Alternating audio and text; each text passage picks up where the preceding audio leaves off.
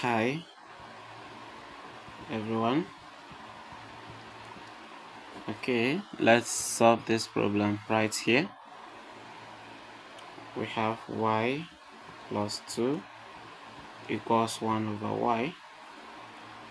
Okay, how many solutions do you think this will produce? Okay, it will produce 2, but let's see, what do? We're going to multiply this by this by this. But then the two solutions it will produce, let's see if both of them are going to satisfy the equation. So the LCM is y. So y times y is y squared. Y times 2 is 2y. Then y times 1 over y is 1. So we will bring this to the left. We have y squared plus 2y minus 1 equals 0. And now what do I want to do? I'm going to bring in the formula, which is y equals minus b plus or minus the square root of b squared minus 4ac all over 2a, so that y is equal to b is 1, that is b is 2, that is the coefficient of y. So here we now put minus 2 plus or minus b squared will be 2 squared minus 4 times 1, because a is the coefficient of y squared, and that is 1. Then multiply by the c. Our c is minus 1. Then you divide by 2 times 1. So that if we proceed, y will be minus 2 plus or minus, we have 4 minus what? 4. 2 squared is 4. 4 times 1 times minus 1 is going to give us 4. Then this, oh, by the way, this is supposed to be positive, right? Because negative is positive, right? Okay, we divide by 2. And now y is equal to minus 2 plus or minus square root of 8.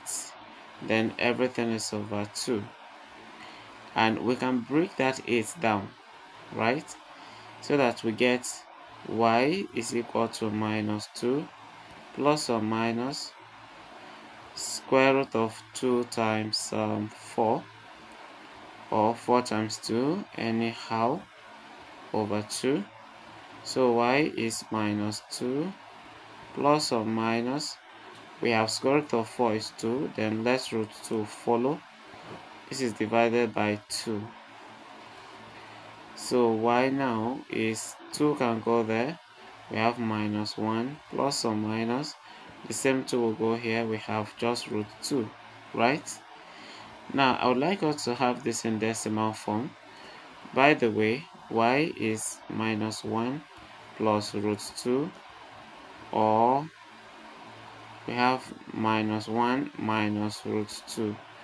So let's get this in decimal form and we substitute into the given equation very quickly.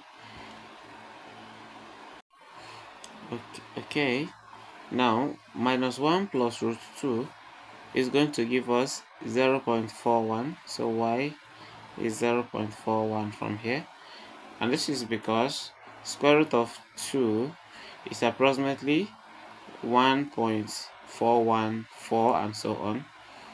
Then this is going to give us minus 2.41. okay, but then the question is, which of them satisfies, or will both of them satisfy? Let's check it out.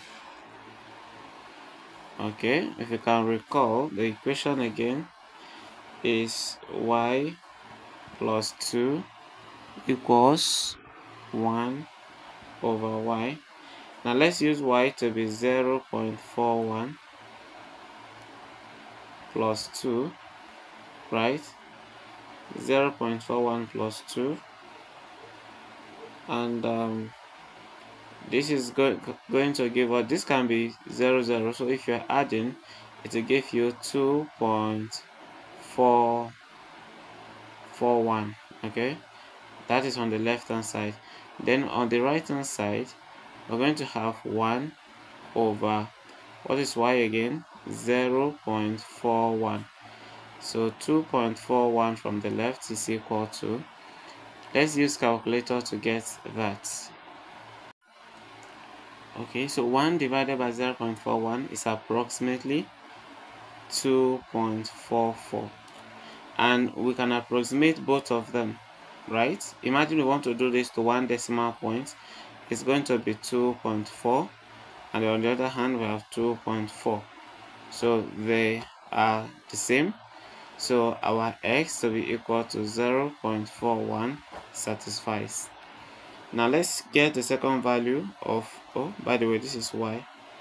Let's get the second value of y. So y is 2 minus 2, rather, 0.44. Okay, is it 44 or 41? Okay, let's make it 41. It's 41 from what we got before. So now in place of y, put minus 2.41 then plus 2, right? Let's add this first. What we have here is going to give us negative 0.41. okay, so what we have here is for the left hand side, right? Remember, the right hand side is equal to 1 over y, right? So let's have this our negative 0.41, then this place becomes 1 over negative 2.41, because that's the value of y we are using. If this is not equal to this, then we are wrong. So this is 0.41. Then if you use calculator, 1 divided by negative 2.41, it will give us negative 0.41 approximately, right? And this is to confirm that both x equals 0.41 and x again equal to minus 2.41 satisfy the given equation.